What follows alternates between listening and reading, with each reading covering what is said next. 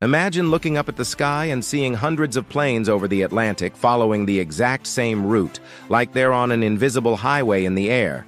This isn't a coincidence.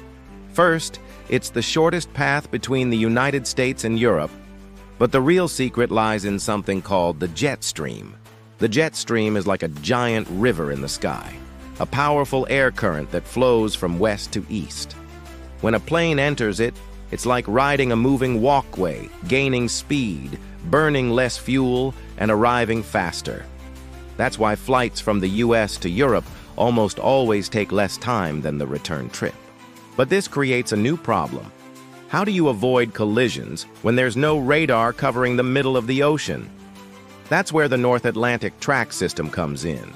Every day, experts analyze jet stream conditions and literally draw temporary lanes in the sky. Before entering these routes, pilots must request permission. Then, air traffic controllers set the exact altitude, speed, and safe distance between every aircraft. The result? Thousands of flights cross the Atlantic every day, using this invisible highway to travel faster and safer, all without a single radar along the way.